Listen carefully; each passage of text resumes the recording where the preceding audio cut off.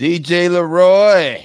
Night Watchman. Once again, it is a sure enough Monday in the city that we love. In the city, brother. Or more precisely, remember, the village of Harlem. The village, yeah.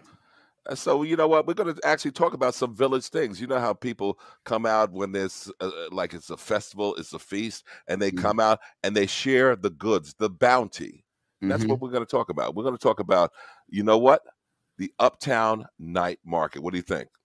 It sounds like a plan. Well, like I said, you know that they, of course, it is a thing that actually celebrates cuisine and culture. So you know what? We definitely, it could not happen if we. By the way, you know what?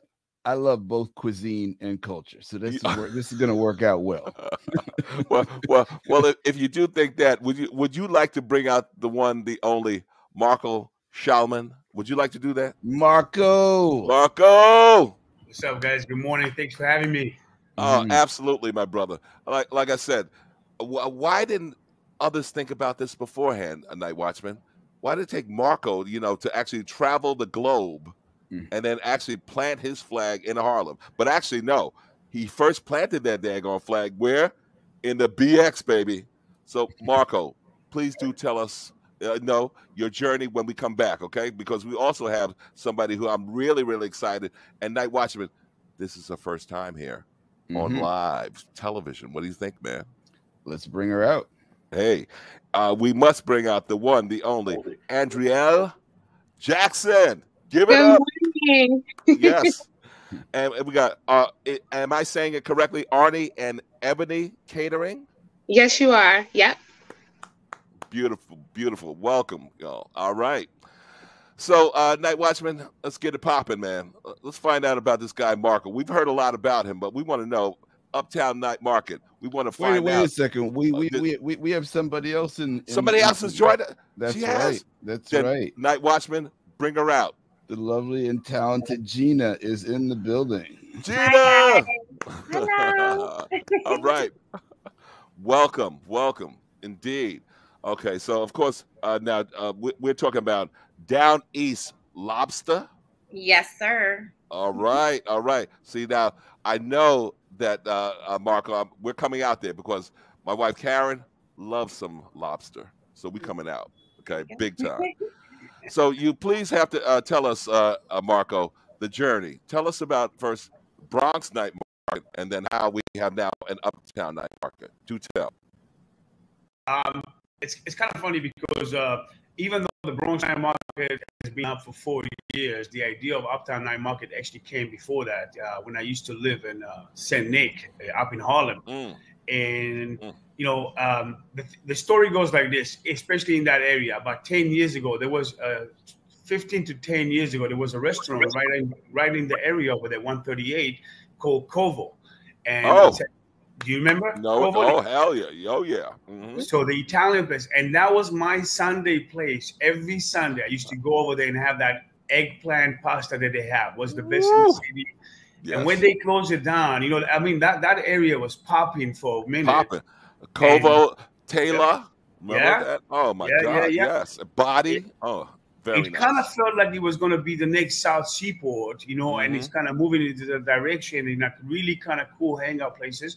And then it just died, and Covo closed, and I was upset, and I kept thinking somebody needs to revive this area, Things worked out the way they did. We kind of ended up moving to the Bronx at that period of time and opened the Bronx Night Market, but that stays in my mind, and we were looking the entire time for the right partner to do that. And later on, when I met Zihad Ramadan from the West Harlem Development Corporation. Oh, nice. And the engine that he is, we kind of set up a time and a date, and we went running with that, and excellent. I gotta tell you, this has been an amazing experience over here in Harlem, where I kind of currently live. It's been amazing. Beautiful. Well, certainly welcome to the neighborhood. Andrielle, do tell us your journey. Oh, our journey is that we've been cooking out of the house for like 15 plus years. In Harlem, on the east side, Lexington Avenue, 129th and Lexington. Oh, wow. And we have a townhouse there. Ebony still lives there. So We were cooking out of the house. We had a large following. The whole neighborhood would come and eat with us. People from other neighborhoods, people from out of state would come and eat with us because we did a lot of soul food and seafood. And in the summertime, we would do the sidewalk cafe where we would do like shrimps, crabs, lobsters, and stuff like that. So in 2020, I woke up and I called Ebony. I said, Ebony, it's time to buy the food truck. And we purchased it. It like literally fell into our laps. We purchased it. We started working at our jobs. I was working at my job for 14 years. Wow. And last year I was done with it. I wanted to do this. And ever since we started our grand opening, we had over 500 plus people come to the grand opening. Wow. Amazing. Like the whole Harlem came. And it was amazing. And it's been working out ever since. And me and Ebony, we're sisters. We're blood sisters. Same mother, same father. She's a year and 11 months older than me. And together, that's my best friend. And we just, we do what we do. And people love our food is really good. So beautiful, beautiful. And like me, you are also the baby, I see. Yes. I am the baby. Up to the babies, baby. So Gina, do tell. Lobstah. Hi. Hello. Yes. Hey. Yes. So, I mean, even though I consider myself a New Yorker now, I've lived here for more than half my life. I'm from Maine originally. So, Lobstah, that's right. What other place but Maine? Lobster Go ahead. paradise. That's what we're known for. So, I grew up eating lobster. That was just like a regular thing. And when I moved to New York, I moved here when I was 17, back in 2005. There's not a lot of great lobster roll places here. So, I went to school for business, and I knew I wanted to open up my own place. I love cooking. I love feeding people. And so that's just how it happened. About 5 years ago, I just did like small pop-ups in the city. And I've grown to where I am now. I'm working with Marco. I do the Bronx Night Market, Uptown. And I actually just bought a truck myself. Congratulations. All right. I'm nervous, I'm scary, but I'm very excited. Honestly, COVID kind of like pushed me to take it to the next level. I had been bartending for the past 12 years, so I've always been in the industry, but COVID was like, girl, you got to get it together. Let's focus on your business. And here I am. So. Beautiful, beautiful. Welcome. I definitely have to say, the one thing about, of course, Marco, you know this, doing an outdoor festival has its challenges. So certainly we know this year, do tell us, besides, of course, Mother Nature, what have some of the other challenges been? I mean, I got to be honest with you. The biggest challenge is Mother Nature, And we had a rough start for the season, back in July.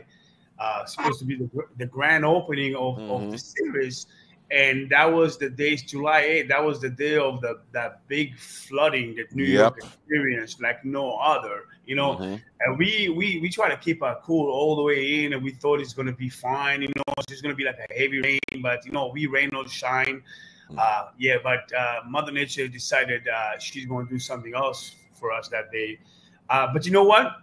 I think it worked in our advantage. I got to be honest with you, because we were able to kind of realize what kind of vendors are going to be there, and we had a little bit more time to promote ourselves. But the biggest important thing, I think, this is kind of kudos, because we partner with some of Harlem's legends, including like the Harlem Arts Alliance and Harlem Week for the next event, which I think kind of really pushed us forward in people to recognize that. So even though it was challenging, even though it got canceled, it cost us a lot of money to cancel that first event. But I think like it worked in our advantage. I'm the kind of glass half full person, and I'm always positive. I'm always looking about like, how can we be better, or what can we, how can we move forward? And I think it helped us. But in general, I want to tell you, like, this year, unlike the last 5 years, has been very challenging. Like, we had rain almost every weekend, winds, global warming is a thing. I don't care what it is. We feel it on our bodies and in our pockets, but all in all, we're blessed and we're happy to be around, still doing our thing. Beautiful, beautiful. And one thing I certainly did hear in the early part of this conversation, Andrielle and Gina, food trucks. the future of food distribution, will it be bricks and mortar, an actual location, or will it be a mobile unit? Do tell, Andrielle, why a food truck as opposed to, let's say, a bricks and mortar storefront? I think it's going to be a lot more food trucks on, on the streets because it's just the overhead is cheap. It's, we don't spend a lot of money. It's like basically gas and parking lot fees and stuff like that. But you want to be able to move around to different locations, because if this location is not working, you can go over here. You can sell. You can get to more people better than a brick and mortar, because people could walk past you and not notice your store. So I think a food truck is way more better. And I get a lot of people asking me about it, so I can see this industry is going to grow. Absolutely. Gina? No, yeah, I agree completely. Yeah, it's so much more cost efficient. It's not as big of a commitment, I suppose, because you don't have to sign a lease. You don't have to worry about that.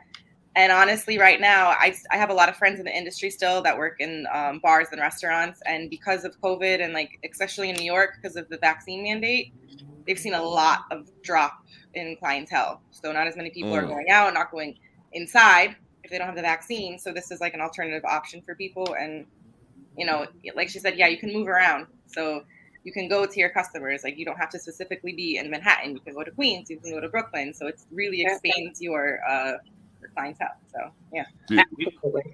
Curtis, I got to tell you, there's another point that I've been talking to a lot of like industry people lately, that with all the restriction in the outdoor dining, what happens with restaurants, even though they were suffering for a moment, but all of them kind of increased their capacity and the seats by double or triple that without actually upgrading the service, upgrading any of the kitchens in the back, which people felt a little bit, I don't want to say cheated, but kind of cheated, from the service, where you get like the food vendors that have trucks or whatnot, really hustle and really pay attention to everything that they do. Every portion that comes out of the truck, that's got to be your first and last portion. It's got to be representing who you are. And I think people, the communities, appreciate that because they understand where they're going to get the good food and for affordable prices. And I think that's why food trucks is not going anywhere. If anything, that is going to be the next thing. Gotcha. Night Watchman, what were you about to say? Well, I just wanted to also, for our listeners and viewers, to share what the location is for Uptown Nights for those who don't know it. Marco? Me, right? Yeah. So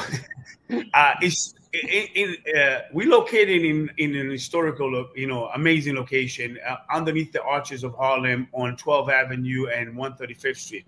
If people remember where the fairway is, underneath the arches, so shelter from like weather, so if in case of like wind, snow, not that I'm expecting snow, but I just opened my mouth, right? Like, don't put it in the atmosphere. That's right. I'm retracting everything. I'm taking it back. That's it. It's gone. But 12 West 135th and 12th Avenue, underneath the arches, the location lends itself so beautifully. We bring the lights up. It is just like amazing kind of view to see that. It just lends itself. I remember seeing that for the first time in a movie, like I think it was one of the Batman movies, and now we get to do this. So it's great.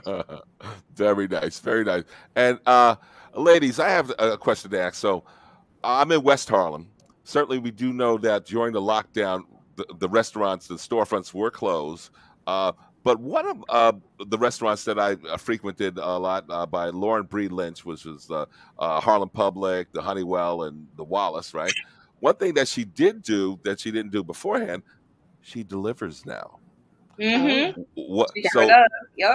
So what adjustments have you guys had to make? Is there delivery service, or do I have to come to the food truck? Do tell, Andrielle. You can come to the food truck, but we're also on Grubhub. And we're on Seamless, so you can definitely have your food delivered to you. Absolutely. And we just got on Grubhub maybe a month and a half now. Yes. Beautiful, beautiful. Gina, do tell. For now, I'm just, you got to show up to where I'm at. During lockdown and quarantine, I was doing deliveries, but it just wasn't substantial enough for me. I didn't have enough people who knew about it. So for now, You gotta Okay. pull up. But people can find you on your Instagram, right? Yes, you can. Nice. Yeah, I always put where I'm gonna be on my Instagram so people can follow me. See where I'm Beautiful. So now, Marco, these wonderful women, are they also at the Bronx Night Market? So, first of all, I want to say something about this amazing, talented women, hardworking women. Not a lot of people know that, like, over 75% of our vendors, and partners in this event are female-led businesses. Wow. There is there is a revolution. There is a momentum over the past few years of us seeing more and more female-owned businesses, women-owned businesses, and they're doing amazing and hard workers. And it's just a pleasure to see that. But yes, we got the pleasure of meeting Gina a long time ago in the Bronx while working in the Bronx Night Market, and Andrielle in Harlem. But it's becoming, it's just like our family, my MASC hospitality is just growing, and we keep working with like amazing people and learning. And I wanted to add something, a little bit of a scoop over here, if you don't mind. Like you just mentioned about the delivery. We are working right now with SBS to kind of create like a tour, like New York food tour, which is taking like the experience that we do to different parts of the city with the technology that allows also to do deliveries on everywhere that we reach. It's not going to be available till like April 2022 when we start the next season, but it's something that we already kind of been thinking and working towards, like increasing, not only taking our experience around the city, but also allowing people to order takeout while we go and visit those neighborhoods. So it's pretty exciting stuff. Beautiful, beautiful. Say that again, Andrielle. No, I said that sounds great. Exactly. Now, one of the things I'm also thinking about now, while I love, and my home, of course, is West Harlem, right? I'm right there, 143rd. I also know that there's an area in East Harlem that absolutely, tell me that you have started some engagement with Uptown Grand Central, Kerry King. So do tell me that there's going to be an Uptown Night Market on the east side of Harlem. I mean, you're telling all the secrets right now, but we have started conversation, and one of the areas, that is like, we wanted to work together with the city, with Kerry, and with the DOT is right outside of like the Metro North. Excellent. Yeah, there's an area over there which is gorgeous, but needs a lot of love. It needs a lot of love. It needs a lot of attention. It needs like aggressive marketing and a good planning and good programming in order to utilize it in the right way. And and this is something that's been on our mind, and we've been working on that for the last couple of months.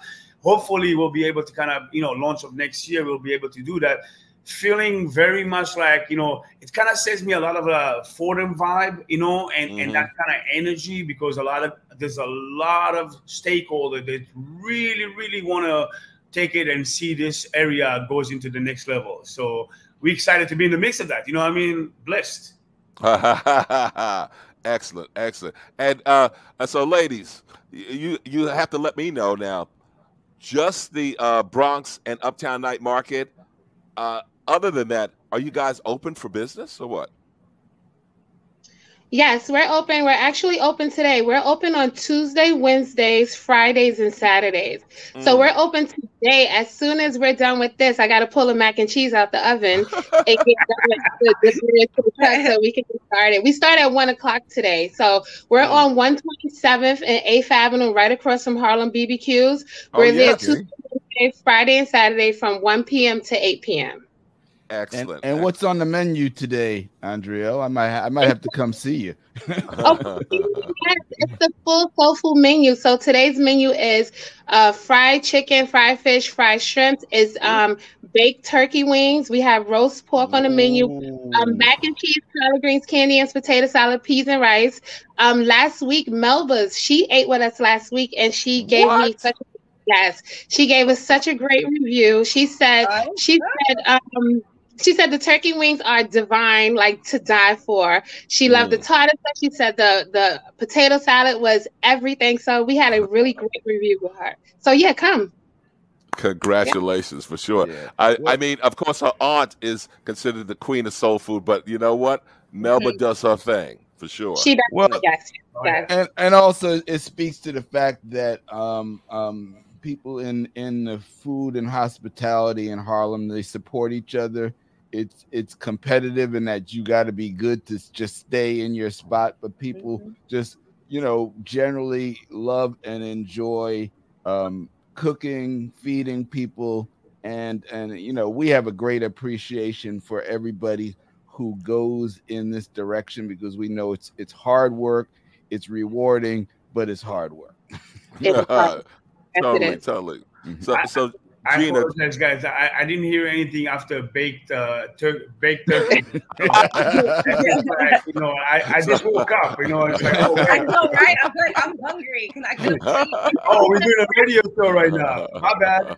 Those turkey wings are our signature, so people like really love them. I want to say maybe 3-4 weeks ago. I don't know if you guys know who Yandy Smith is. She hired us too. She hired us to do her back to school book bag drive. So we did that, fed over 500 people for free. She paid over 500 people was able to come up to the truck and just get food, and we just, you know, served them. But yeah, that's our signature. We do a lot of good food. I'm really proud of what we do. It's a lot of hard work. It's grueling on the body, but it's so rewarding to see people eat the food and really enjoy it. And not only do they enjoy the food, we give a good service. Like, we literally engage. We don't just say, oh, okay, what's your order, and serve you. It's no, how you doing? How's your day? People really get a good service from us. Love that. So Gina, do tell, in terms of, is it just the Bronx Night Market and Uptown Night Market, or when are you open?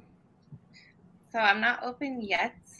Like I said, I literally just bought this truck like 3 days ago. So has that new car smell type thing. Yeah, this is a new thing for me. I have a lot of locations that I'm interested in. I live in the Heights. I live in Washington Heights. Oh, all right. There's no lobster places here, so I'm very excited. I have some spots. Like, I know a lot of business owners on Dykeman, and there's like nothing there. So that's right. First areas I'm gonna hit up. I'm excited. So yeah, it's a work in progress.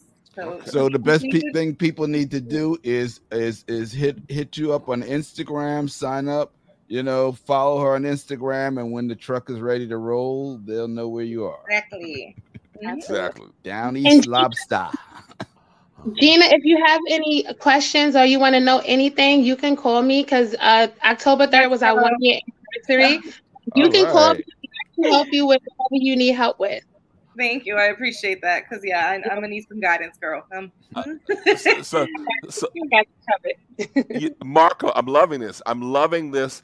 You've created an ecosystem that's also, you see, mentor friendly. You know, beautiful. It's most of the time it works in my advantage. You know, like, you know, the people. You know, I haven't realized that, but about 4 or 5 years ago, we realized that, like, vendors, you know, they get friendly. They talk to each other. They teach each other where to go and buy, you know, do grocery shopping. What markets are the best one to work? What operator is better than the other one? You know, so in one hand, you know, when you do the stuff right, you know it's going to carry over, because they're like a big family. On the other hand, you gotta keep on your toes, because if you mess up, you know, everybody going to know about it, right? Yes, that's right. So I mean, but it's all good. Up for a challenge. You're absolutely right. And Marco, that's right. Sometimes we only get one shot at the apple. That's shot. That's it. So Night Watchman, what do we want to do? We want to see how we can we know that it's happening on the 14th, right? October 14th. Yep. Okay. Starting 4 p.m.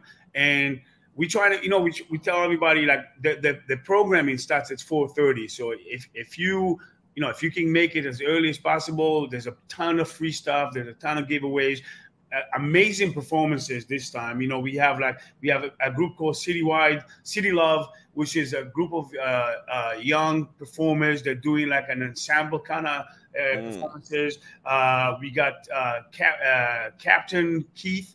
It's coming and doing a bunch of like R&B, hip hop mix with special guests. And then we have a DJ to kind of finish the evening real nice. Like I said, a ton of giveaways. And if you're still working, you know, and you can't make it 4, maybe it's time to quit, maybe it's time to play hooky, you know. It's worth it. Gotcha. And I do know, Marco, that Storm and Norman was also a part of you guys, but he can't necessarily make this set. But who you got? DJ Cozy? DJ Cozy is going to bless us with some sounds, you know, put it back. DJ, you know, we love, you know, Storm and Norman. We love him. You know, he does his thing like nobody else. And he's going to be back for the next one. But, you know, obviously DJ Cozy from the crew, you know, another Harlem dude who really knows what he's doing.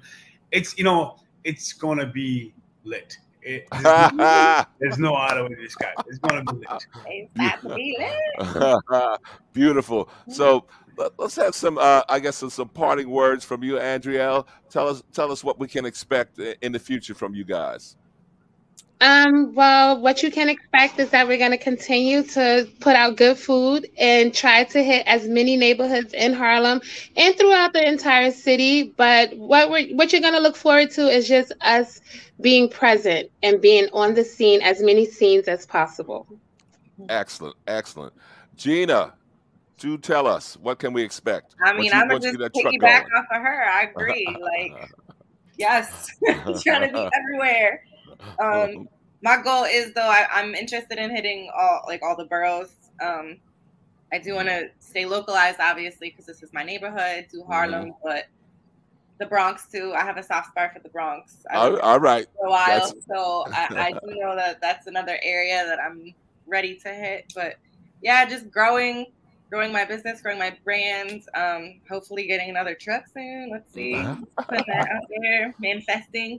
Yes. Yeah. Beautiful, beautiful. So, Marco, besides sending, of course, some beautiful, positive energy to the gods, any closing thoughts? First of all, I want to thank you, Curtis. You know, since I met you, you know, I've been getting those introduction emails consistently, like, you know, opening the door to like Harlem and the community in the best way possible. And I got to give you props and credit because, you know, with your help, this is like something that allows us to kind of have a easier access and a smoother entry into Harlem and into the community. In addition, you know, like for this one specifically, October 14, we are collaborating with the good people of like the New York City Women's Chambers of Commerce, Kenya, Miss Andrielle, nice. You know, and bringing together some of their love of Taste of Harlem event that wasn't able to be produced this year because of restrictions in COVID or whatnot. So we kind of embracing that organization and embracing them into what we do, just as a show of solidarity with the people of Harlem. You know, I look forward to continuing and every event to make it better and bigger and celebrate more about, like what we said, you know, cuisine, community, and culture. And then set the tone for next year when we come back and really just, you know, try and figure out a way to really kind of, you know, make Harlem a culinary spotlight. You know, like, you know, I'm not trying to cause any fight with Brooklyn or whatnot, but I think like Uptown has what it takes to be, you know, the main culinary destination of this city, of this great city of New York. Beautiful, beautiful. NightWatchman, take us home.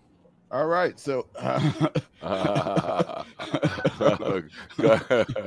okay, so it's been Soul Lounge Primetime, WHCR 90.3 FM, also live on YouTube and Facebook. And don't go away. We want to thank our guests from Uptown Night for coming. Stay with us. Harriet Cole is up next. Yes. Thank you.